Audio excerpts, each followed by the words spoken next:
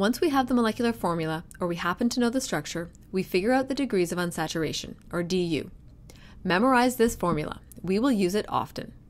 2 times the number of carbon atoms plus 2 plus nitrogen minus number of hydrogen atoms minus halogens, all divided by 2. Ignore oxygen and sulfur atoms for the purpose of the formula. Degree of unsaturation tells us whether there are double bonds, triple bonds, or rings in the compound. If we look at a compound, butane here, that has no unsaturation, it has a formula of C4H10. This molecule has the maximum number of bonds to it, the maximum number of hydrogen atoms, and we call it completely saturated. Its degree of unsaturation is 0. If we look at 2-butene, C4H8, it has fewer number of hydrogen atoms, so it is unsaturated. We can calculate that it has 1 degree of unsaturation, which corresponds to the 1 double bond.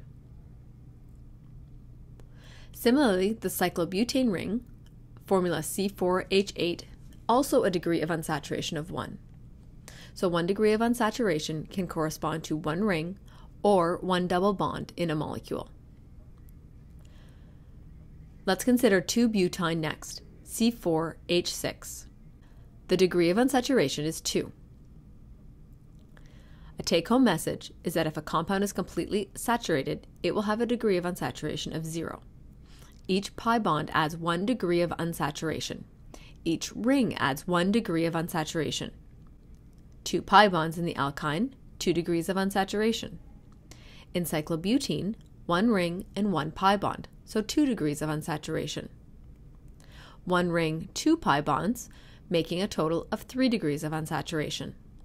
You can confirm this by comparing back to the degrees of unsaturation formula.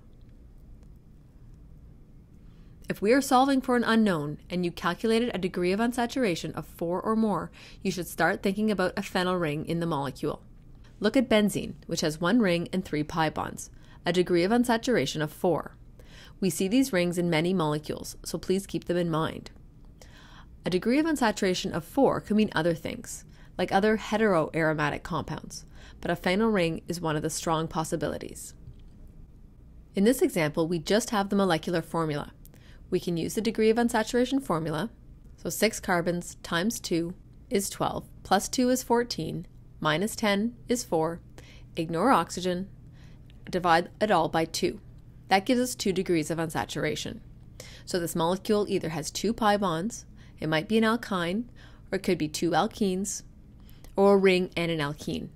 It could be 2 carbonyl groups, an alkene and a carbonyl group, etc. Any combination that would give 2 degrees of unsaturation. So degrees of unsaturation gives us some hints, but does not tell us the absolute structure of the molecule. Let's look at the last molecule. Again, remember to ignore oxygen and sulfur atoms when calculating degrees of unsaturation. We do have to build them into the molecule when we are solving for the unknown, but they don't figure into the degree of unsaturation formula. 10 carbon atoms times 2 is 20, plus 2 is 22, minus 14 is 8, divided by 2 is 4. There are 4 degrees of unsaturation in this molecule. We would want to be thinking about an aromatic ring like benzene. Practice calculating and interpreting the degrees of unsaturation in a formula or molecule. This should be quick and easy for you to do, making later problem solving easier.